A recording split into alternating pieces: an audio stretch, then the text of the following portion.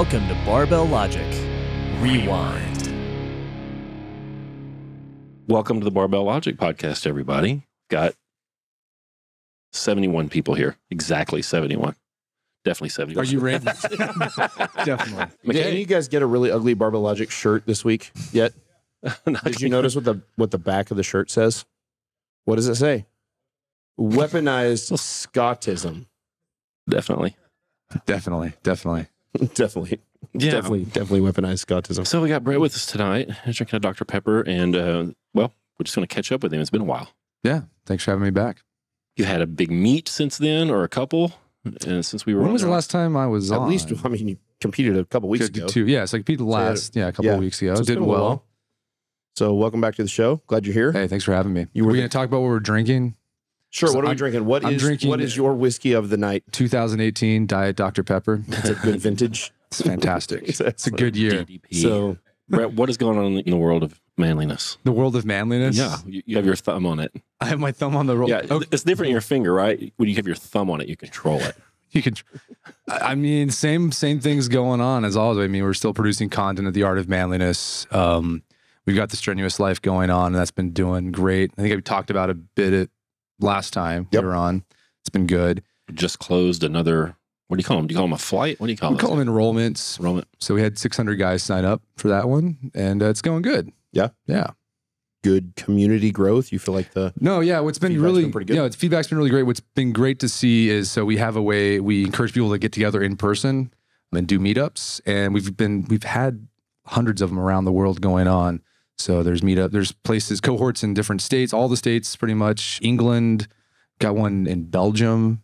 So it's great. These guys are getting together. That's what we're trying to do is foster community, get people to do stuff actually together instead of just scrolling their Instagram feed and feeling like, how did I get here? That was your whole idea, right? To get that was the whole idea. Do it in the world. Get people to actually do stuff, interact with the physical world. And that's happening. So it's great. Give the room just a real quick synopsis of what the Strenuous Life is.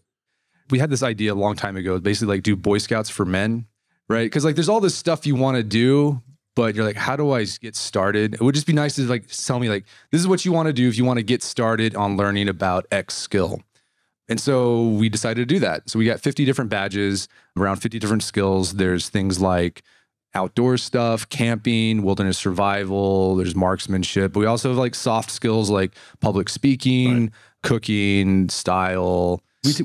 We've taken all the content we've been producing on the Art of Manliness for 10 years and structured it in a way so you actually can do the stuff we've been writing about. So we I don't just write stuff so people just read about it and oh yeah, that's cool, and then share it. I want them to actually do it. Yeah, so this is what we're doing. And so actual items. And then we have weekly challenges that they have to do, and then they have to check in and make sure they've done 60 minutes of physical activity. We don't say what it needs to be. We leave that open to you. Pedestrianism, for example. It could be pedestrianism, right? Where you very physical. No, but a lot of guys are. It's funny. A lot of guys are doing barbell training. Mm-hmm. We have a barbell badge, and you helped me with the requirements on that one. With sort of the metrics. Put that thing together. So they have to do all the main lifts with, all the deadlifts, press, bench, squat with good form. And then they do the Olympic lifts as well, because this adds a bit of technicality. You bet. And then you have to meet certain benchmarks, which is based on body weight. So if you need to be able to deadlift, I forgot what it was. I think we did 1.7. Yeah, and then squat a certain amount. And then we did that with the Olympic lifts as well. We tried to pick something that was in an area that most guys could accomplish. It's not, and if you were really overweight, it would always also encourage the guys to lose weight. And there's a lot of guys who are doing that. They don't need to be 150, but if they're 320, it's going to be hard to hit those body weight numbers. 1.7. Yeah, right. It's a big, and it's been cool getting the feedback from guys saying that, they're losing weight, they're more engaged with their family, they're doing stuff that they said they would do for years, and they're finally doing it. So it's been great. It's been fantastic. Good. I love that you don't mess around. You do these things. You're not just sitting in the closet typing these things up. You really want these people to do this. I want you to do mission. It's a mission. Yeah, do stuff. That's how it's what I was talking about last night, right? The way you increase happiness, and by happiness I don't mean you're giddy and it's not the fleeting. Not the fleeting. It's it's flourishing, right? Yeah, a sense of satisfaction, right? And meaning. And you don't do that when you're just inside your head all the time, looking at Instagram, reading stuff, doing Netflix. You get that by interacting and bumping up against the outside world. We call it friction, right? When you you rub up against something. That's how you find out who you really are, is when you have to rub up something that's not you, right? And as you increase in skill and capacity, like we were talking about, it feels good. Yeah. It feels really good. And what we hope it does is like people don't stop there. They'll go from there and do other stuff as well. So it's sort of, we're trying to create a virtuous cycle, right? Where you have these small wins, which will allow you to get to bigger wins later on. Yeah, that's good. We've meshed well over the years, I think, because ultimately we see the big picture. We kind of see the forest through the trees. And while you're attacking it from this sort of very general lifestyle, manly lens, which really came out of, spurned out of like your college years, right? Yeah. That's kind of when Art of Manliness started. And it was in law school, right? Does that doesn't count as college? They don't count at college. Yeah, it's post-grad. Okay, well, obviously. It makes it sound cooler. Okay, that's fair. It's true. All right. Okay, that's fine. And, you know, I mean, one of the things we've tried to do, I was talking about this earlier out in the lobby, there are a lot of fitness podcasts, strength podcasts, like podcasts in this sort of world. We must crush them. Well, I'd love to crush them. That's true. But I think one of the reasons that this one has resonated well is because we're able to take the thing that we do in the weight room and apply it to the bigger picture of life. No, it's the doo-doo jokes. It's the doo-doo jokes? Yeah, definitely. The Mark Bell can't do that. No, that's true. And so you're trying to do the same thing. And so what I like about Art of Manliness is that you call men to something greater, right? Yeah, that's what we're trying to do. There are a lot of 30, 35-year-old, you know, what we call boys who can shave. Right. Like they're in men's bodies. They're grown males, but they're not men. They're not men. Yeah. And so you're trying to call these guys. And I like that your articles sort of span the spectrum. You've got some really deep thinking articles for sure, kind of deeper levels of knowledge. One of the things I like about your practical articles is that they're actually legitimately practical. Right. Like even stuff like your style articles are one of the first things I remember. One. Yeah, it's not like style. The style though is not, you know, how to buy a $2,500 suit. Right. Right. It's like we're gonna dress in a way that's both like frugal and you look good. Like how to buy the $250 suit and still look good in it, and look like a $2,500 suit, no, yeah, or whatever. And so, that's get a tailor. That's what you need to tailor all your clothing. Tailors are so cheap. It's like $10, $10 maybe $12. Yeah, that's what I paid. $10. And you can buy any shirt at JC, like a Stafford shirt at JC Penney's. Spend $12, and it's going to look fantastic. Look, it's cheap. $100 on it. Yep. So I have to take issue with Stafford shirts for JCPenney's looking fantastic. What? If you tailor it, you got to tailor it. They look all right. Do you go to tailors? Yes. What are you wearing right now? What kind of? Well, see, I'm still cheap, so this is the Roundtree New York shirt from Dillard's. From Dillard's, okay. Right. I'm a Stafford guy. Yeah, so we're just going to have to agree to disagree. Okay. This is an M. Taylor shirt, which I then had to take to an actual tailor. Right. You know, there's a brand M. Taylor, and they're like, you use this app, and we take pictures. Like I'm walking around like turning circles, like half naked in my basement. For real. Does it even work for your body type? No, it was terrible. Right. And then I got these shirts, and I was like, that's not going to work. And then I just took the shirts and took them to a tailor, paid $10, and then emailed them. But they did refund the tailored money. There we go. They were like, well, they refunded all that stuff. So yeah, that's good. No, it's been very practical. So wait a minute. You put your phone on. Yeah, so yeah, you take a picture of yourself. I don't want to do a commercial for these guys because they suck. Well, no, that's fine. Essentially, what you do is there's an app on your phone that you put your phone, you actually put it down on the floor, up against the wall, up at an angle, right? And then you walk back until you fill up the whole because that's where you window. look best. Right? And you have to do it. You do it in your underwear, right? So I mean, obviously, I was like in a thong. As we do. So and actually, I don't even own underwear. So I actually put Rachel's thong on. Right. And then I was turning. So not true. I was in boxer briefs, and then you hold your hands up like this, and you turn 360 degrees, right? Really, really slow. This is the future. Except it didn't work. Yeah, it didn't work exactly. All right, so yeah, this is George Jetson stuff. So the shirts weren't bad. I did get a jacket from him. I got a blazer. It's the weirdest fit ever. I mean, there's no way to salvage it. I had to email and be like, either need my money back or you got to do this again. What if they fit right, but you've never worn anything that fit properly before? True. Come on, you know me. Yeah, you're pretty weird. I mean, you know, it's uncomfortable, and you're like, I got to have my Lulu this, and I got to have the stretchy panel there, and you know. I do like the stretchy panel. Right. Just like shirts Why made out of jeans cotton. Come with the stretchy panel? Well, they do. Like, you know, if you get the Chuck Norris ones at the back of the Kung Fu magazine with the That's right. The Rex Kwon Do gusset. So that's good. Hey, why don't you tell us what you talked about? And so what did you talk about? Give us a little synopsis of what you talked about. So the whole thing, with the Art of Manliness, we do a lot of history and explore history and what we can learn from it. And one of the things I've learned, learning about history and studying it, is that like the same problems that we have today, like our great-grandpa, our great-great-grandpas, like they had to, specifically like the turn of the 20th century, like late 19th, early 20th century. I love that time period because it's just basically the world we live in today, like got started then, right? That's when mass production happened, mass communication, professional sports started, entertainment industry, it all got started there. And so during this time period, you had all these advances in technology happening, and like people started reporting like increases of anxiety, depression, suicide went up, talked about how narcotic use like went out the roof during this time. Heroin, like opioids, they were using it back then to sort of soothe this, like, because the world was just whizzing by them so fast, right? And it was just exhausting, and they became more sedentary and things like that. And so like some of the solutions that doctors at the time had were very similar to some of the solutions you hear today about if you're feeling stressed or fatigued or whatever. It's like, just take it easy. Don't work too hard. It's bad to exercise or lift heavy because that's freakish. You don't want to do that. Right. But then there was another group of people, sort of the early physical culture. Like this is the time period where like bodybuilding, weightlifting got its start. So like Eugene Sandow, Bernard McFadden, these guys started saying, no, what you need to do is start lifting heavy and getting strong. And so, yeah, they said to do that. And it helps, like when you get physically stronger, like it does something to you psychologically, mentally, spiritually, whatever you want to say, where you just start feeling better, right? And the whole idea I was arguing is like, there's this quote Nietzsche said, joy is the feeling of power increasing.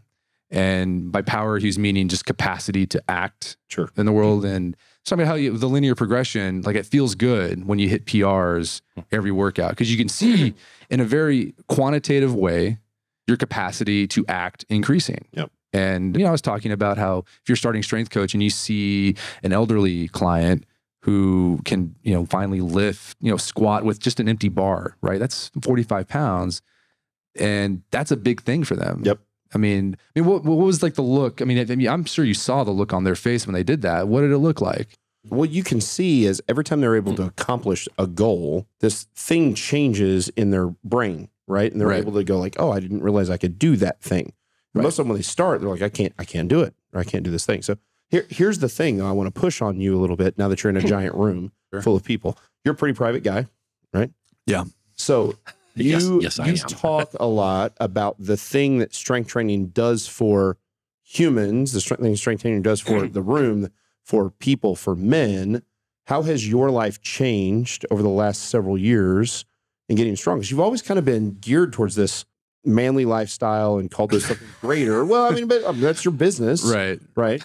And so I'm just saying, like, you weren't, you're not a little like gamma male, like, and then you're like, you started sounds training. like a velociraptor. So, right. Is that what you were? No. I mean, you were already. No, I was already. I mean, I like to barbell train even before I started. Sure. But I mean, in the past few years, it's cool to look back on the milestones I've hit in my training and say, man, I did that. Right. And you can look back, and when you're having a hard time somewhere else in your life and say, I'm not going to be able to do this. I can't do it. Like, wait a minute. I can. I have the capacity to dig deep and pull it off. And hook grip. And no. Not gonna hook. Never gonna hook. I've been trying it in my warm-ups, and I don't like it, so I'm not gonna do Nobody that. likes it. Well, you know what I'm saying? Like your kid's like, I don't want to get grounded. I don't want my phone taken away. Right. I was like, that's the dumbest thing I've ever heard. Right. What kid wants their phone taken away? He just calls you dumb. I'll remember that next that's what time. I mean, Thanks, Coach. Okay. So have you noticed a change? No, yeah, for sure. In you, in the very things that you said. Right. Like, No. obviously, you've changed physically. Right. By the way, meaty hamstrings. This guy could be a hamstring model. I don't know what that means. I'm not exactly sure what the market is for hamstring models, but he squats in shorty shorts. And I get to see those. I get to see those 4 times a week. Right, you do. And I feel like we've bonded. Yeah. Yeah. Not only that, you've sent me shorty shorts, and I now wear your shorty shorts. You got the shorty shorts. Listen, if you haven't converted to the shorty shorts, you got to go shorty shorts. Every guy in the room squats. You should be wearing shorty shorts. The ladies appreciate the shorty shorts. Like, it's amazing. So like when you sign up for the Strenuous Life, you get a uniform, like a PT uniform, and they get the shorty shorts. And Ranger panties. They're not Ranger panties. They're not that short. Hill's got some Ranger panties. Right. And that guy, them's a short. But anyways, I've gotten crease of the butt cheeks coming out. Underneath that thing. I've had guys say my wife really appreciates the shorty shorts. Yeah, like ladies want to see the leg. They don't want to, do it, guys. Yeah. Brett like cornered the market on those. I think for a time, right? So the company we use is Sophie, whatever. They Sophie's, right? Sophie. Yeah. Sophie. So we've bought, like, we became like one of their top civilian consumers of their shorts. Do you know how many pairs of those shorts have gone out? Like, if you had to guess? I mean, I just we've had 3,000 to the TSL member. Then on just the Art of Manliness, like the ones I'm wearing here behind Scott. Yeah, right there. Right. I don't know how many. We sold, a couple thousand of those, but like, that's what I've got there. We ran them out and they've had to rejigger their production for this year to take into account all those shorty shorts we're buying from them. So, by the way, when I got these shorts, Brett was like, "Hey, what size shorts are you? What are you, like an XL?" And I was like, "Send me the mediums." I knew it. I did, didn't I? You remember that? Yeah. I wear the mediums. You're looking good, man. Only way to go. When you go to Lulu, what size? What size? Don't you look around? I've converted you to the short shorts. No, they wear the Lulu shorts come in a waist size. We're like a but they also have an inseam, right? And you shouldn't be purchasing shorts longer than a 7-inch inseam. That's true. That's the longest inseam you should wear if you're a dude for shorty shorts. Some style advice here. Yeah, right. I mean, look, who else? Unless you're Kurt. From Matt Reynolds, from a 285-pound bloated red powerlifter. No, it's good. That's good. So what are we? I think we talked about like what we talking. We went from Nietzsche to shorty shorts. How your life has changed. My life, you're a bit more resilient. Are you a bit more resilient? Yeah, no, I am more resilient. Okay, right. Yes, I would say so. We use I statements on this show. Yeah, let's come on. You got to be vulnerable, and you got to get choked up at least once during the episode. Okay, I've never seen you cry, by the way. You haven't? No, I've seen Rip cry the last time I cried like so hard. Okay, I'm gonna get vulnerable here. Okay. After my family, we went and saw Coco. Oh God. Oh gosh.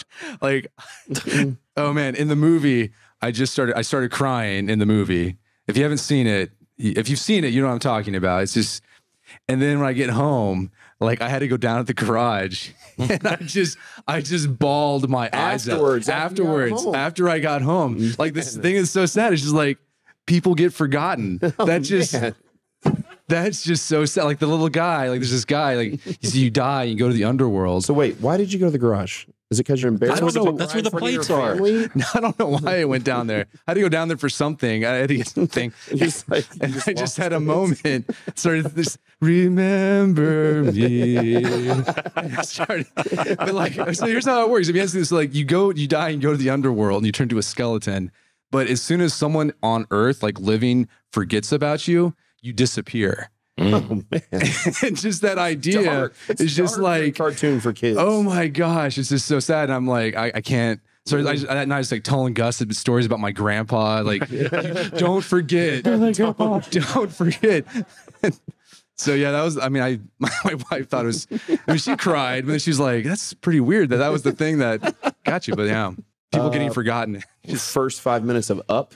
You seen? I've seen Up. That didn't do it for me. Gosh, I don't know. Becca's upset over there right now. Look at her. Oh yeah. All right. First 5 minutes of Up. Oh, the one other one I cried. I got teary eyed was the one about the neurotransmitters in your brain. Right. What is it? What is the?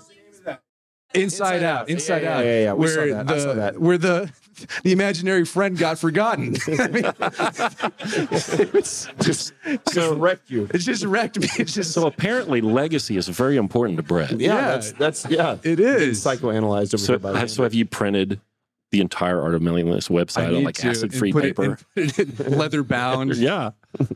No, I should. Yeah, you actually should. So on that topic of legacy, one of my favorite things that I've seen you go through the last couple of years is the way your strength training has affected your son.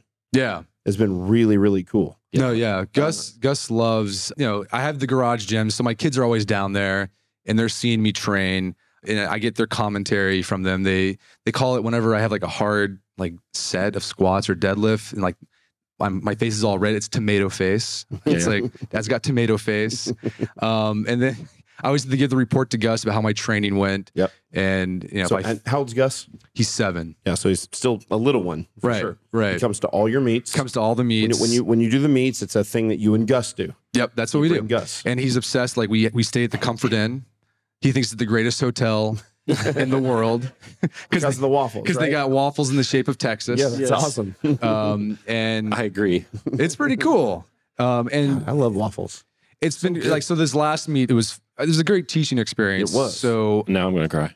I'm going to lose it on So I hit the PR on squat and we went to press. And for some reason going up, my press was just struggling. Yeah, struggle a little bit going into the meet with your press. And because I did 205 at the first one. And then I couldn't even do, like I failed 201, I think, on my second attempt. Yep. And then the third attempt, I came in, got 201, and I locked it out. And then I was bringing it down. And I think just bad habits training, because like what I usually do when I rack it, I just like, and I just throw it in the rack. Throw it in the rack. You just put 201 over there. Right, Only it's not a standing squat rack. Right. And so I did that, rack. and I got on the left, and I missed it on the right, and like my wrist, like it fell down this way, and I sprained my wrist really, really bad. It was a pretty bad miss. So it was really it was so funny. It was like, what the hell just happened? I mean, you'd missed your second attempt, and I was nervous because I was like, oh no, he's going to go 1 for 3. You missed your second attempt on what appeared to be a strength issue.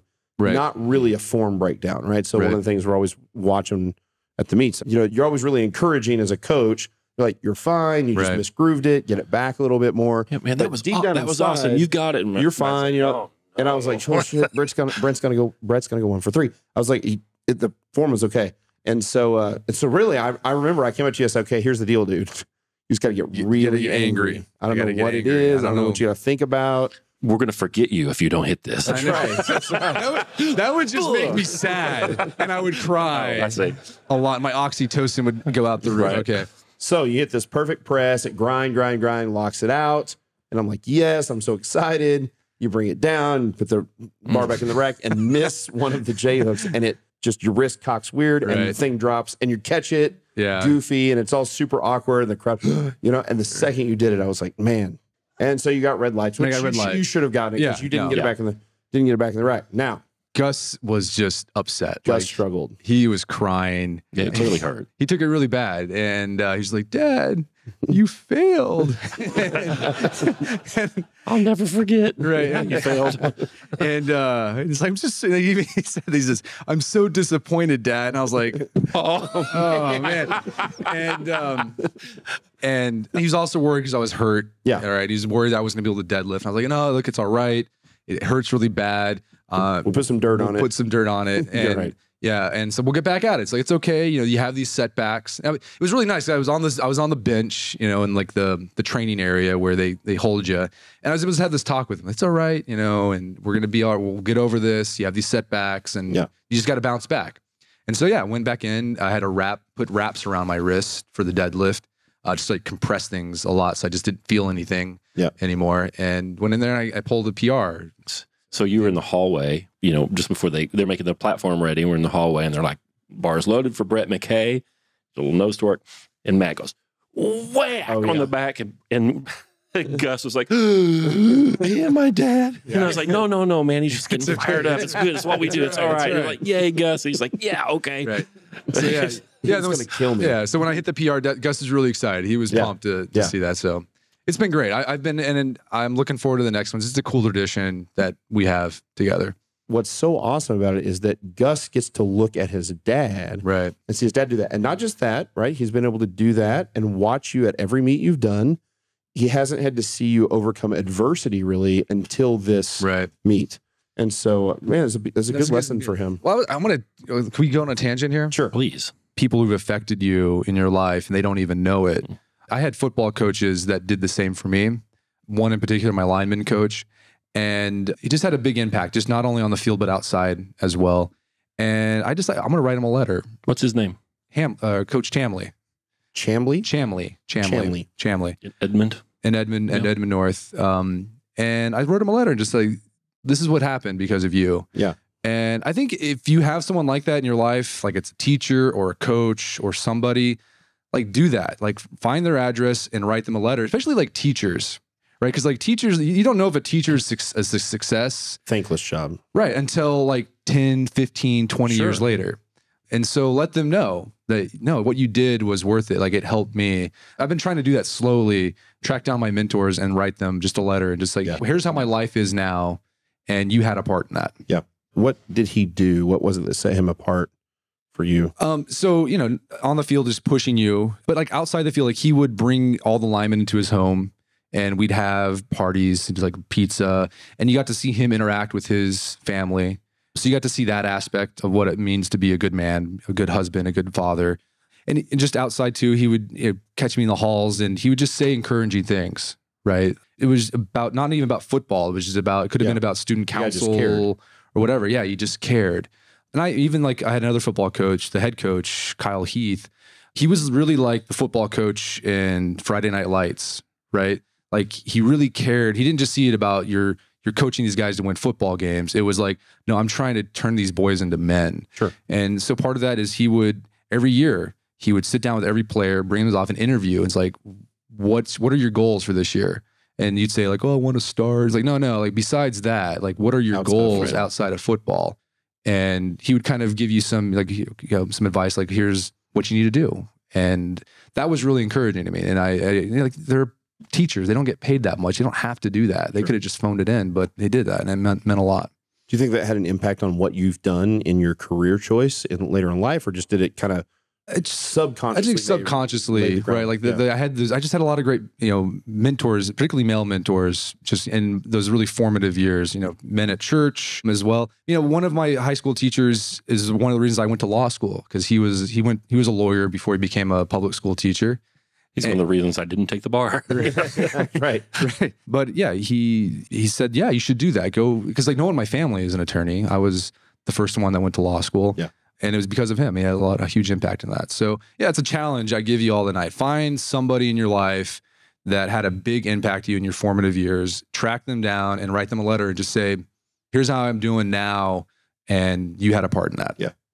Yeah. And it'll mean a lot. I mean, geez. And start to take the younger generation. And yeah, then you have to start doing it, and right? do the same thing. You have to start doing it too. Like everybody, it's a half joking. Everybody, gives us a hard time about it. We're always like, hey, you're smart. You should be having kids, right? But really, it's about pouring into people that way, right? Like I'm able to pour into my kids, and if you don't have kids, you should pour into other people. And even if you do have kids, you should be pouring into people who aren't just your kids. And so it takes a village. It does, and it takes a lot of energy too, right? It's not something that just. But it feels good. That's the thing. Like it's really hard, and it can be exhausting. Sure. But it's satisfying whenever you pour yourself into somebody, right, or something outside of yourself. And we get hurt too, right? You help people, and you get your hopes up in them, they let you down, and they let you down, yeah. or they're people, or they're not going to thank you for it. There's this great essay, I forgot the name. It's like from like the turn of the 20th century guy. He wrote an essay called, you have to have the courage to face ingratitude, right? And it's the courage just to go out and help somebody and they're not going to say thank you. Yeah. And you have to have that courage to do that and expect nothing in return. Yeah. So it's a skill you have to develop. Well, because when you do that, you're not just refining one person. Right. You're being refined by that thing too. Right. And that was kind of what I was talking about in my talk last night. Is don't just make your pursuits and strength about you, about hitting PRs, because that feels good. But if you really want to turbocharge that, like take that and apply it outside of yourself. Yeah. Don't you think that's the thing that really sets us apart from what other people are doing? I mean, look, there are lots of other groups, especially kind of powerlifting groups, who are strong, who are really, really strong. Right. But I don't think they've made the connection with what it does for all of these other facets of your life. Right. Westside's not spending a lot of time with. Yeah, Louis Simmons isn't like refining somebody's confidence. I mean, my favorite stories that come out of the community are the ones about, I got stronger, so I was able to lift my adult son who's paralyzed out of bed. Sure. Or whatever. Or I was able to fight for my marriage better. Or I was able to, like we handled my kid got leukemia and we were able to fight it, whatever those things are. And that's the thing, right? So getting a 16-year-old kid strong, having it make the difference between him being a starter on the football team or somebody on the bench is cool. Right. But there's not a lot of depth there, right? Yeah. But to watch it change who he is and watch him go from a boy to a man is something else. Yeah. And watching what it does to my wife and watching what it does to my daughters and watching what it does to 82-year-old Sybil, those are the things that it's not about strength. I mean, strength it's huge. Obviously, strength is the foundation of everything we do physically. Man, it's so much more than that. Right. And so it's cool that once we've discovered that, It's far better than cool. Once we've discovered that, we've got to pass that along. It's too important not to. I agree. You guys feeling bold enough to do a little Q&A? Yeah, let's do it. I'll go get this mic and walk around. Okay, we'll do it. All right, so we'll take some questions from the audience for Brett. What was the thing while he's getting that? What was the catalyst that made you to decide to start Art of Manliness? This is the story how it happened. Like it sounds just like those mythical startup stories. Like it started in the garage and blah blah blah. Yeah, what it was, I was in a Borders bookstore while I was in law school, taking a break from studying, and I was just browsing the men's magazines, right, the men's lifestyle section. I was looking at the headlines I just realized on these magazines, like every month it's the same thing, like articles on how to get six-pack abs, sex positions you need to try tonight, how to get laid, how to get laid, how to do it right, like the $4,000 sweater, right, you need this season, and like the travel, like where you need to travel, and like when you're a broke law student, like that's not.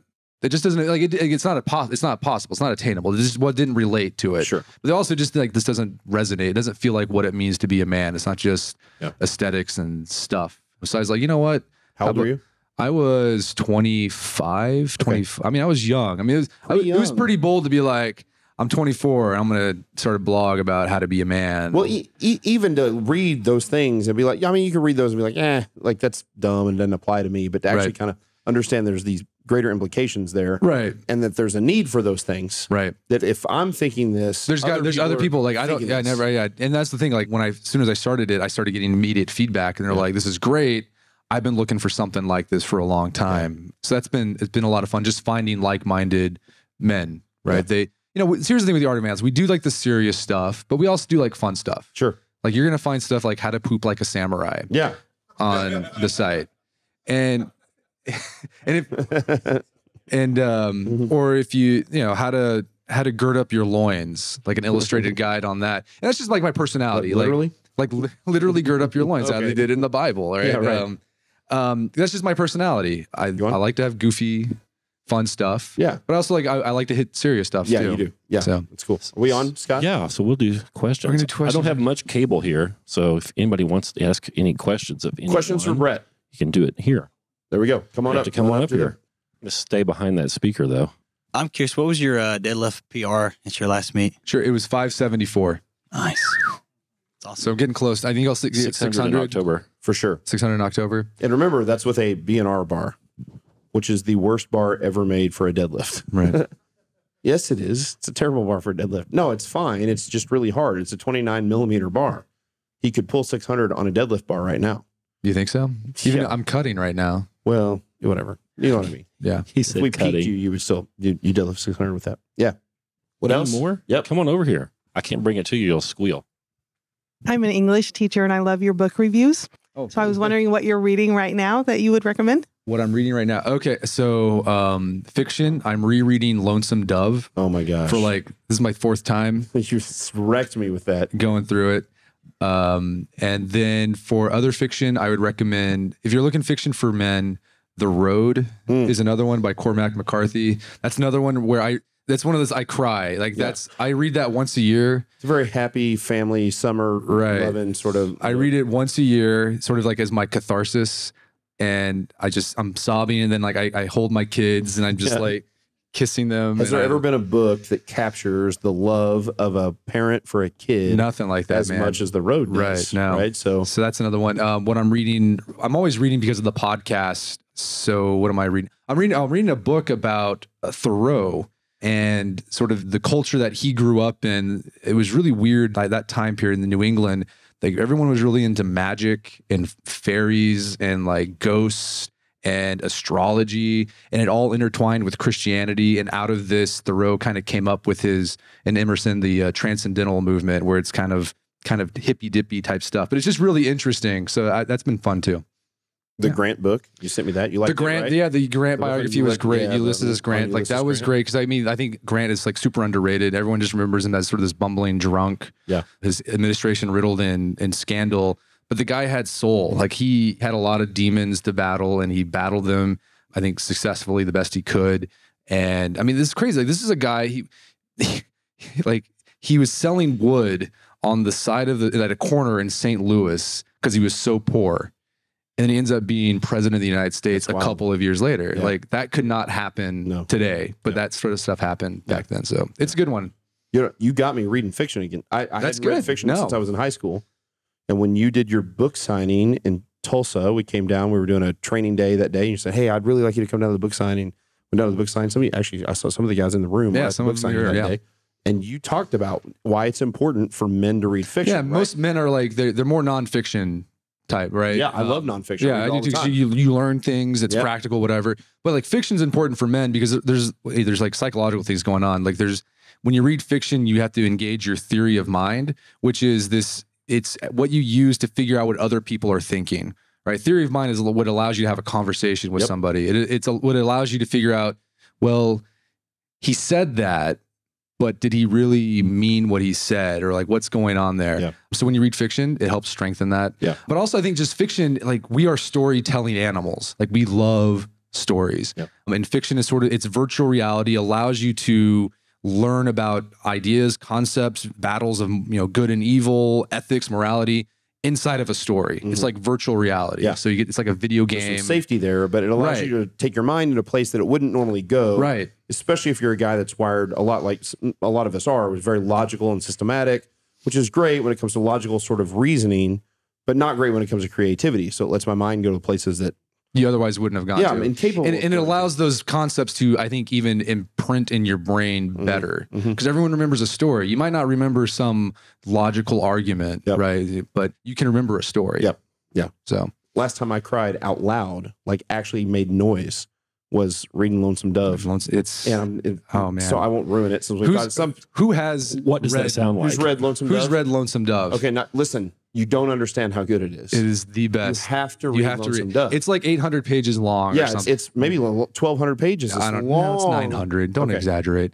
Reynolds exaggeration. I know. It's like, I think it's like 900, but it reads really 1,800 fast. pages. And you feel like you're You don't want to friends. read it fast, by the way. Right, Like no. it's so good. But like, it reads fast. Like Yes. it doesn't feel like it's- you're like you get lost in it and you read 120 pages and you didn't even realize you did it. But you get 500 pages in and you start getting depressed because you're like, the book is going to So you're come to in an end soon. right. I'm not going to be able to handle And that's this. why you reread it again so you can visit your friends in Lonesome it's Dove. so good. No, it's good. That's great. And the miniseries is good too. So Right. What's up, Brett? hey, how's it going? Good. My name is Ryan. I just downloaded your app, but I haven't checked out any of your stuff yet. But as I walked in, I heard you said you were from Edmond North High School. Yeah. Awesome, man. Me too. Oh, fantastic. Go Huskies. Go Huskies. Yeah. Right. What other sports did you play besides football? I just did football. Oh, nice. That was my thing. Is your number's not retired? You're not in the Football Hall of Fame for Edmond, I was Oklahoma? like a mediocre player. I finally started my senior year. I think it might have been a pity start. That's awesome. My entire career was pitting stars. What year did you graduate? I graduated in 01. Oh, wow. Okay. Baby. I was on. Oh wow. One's not that long ago. I graduated in 09, so Okay. I graduated in law school from 09. So cool. So did you play football? I actually wrestled. You wrestled? But I Okay. had a North twin- has a good wrestling program. Yeah, they do. You guys might have the same Rick kindergarten teacher or Bollenbach. something. Yeah, If you're Bollenbach. watching the Yeah, program. I wrestled for him in like 8th grade. No way. Yeah, he's a good guy.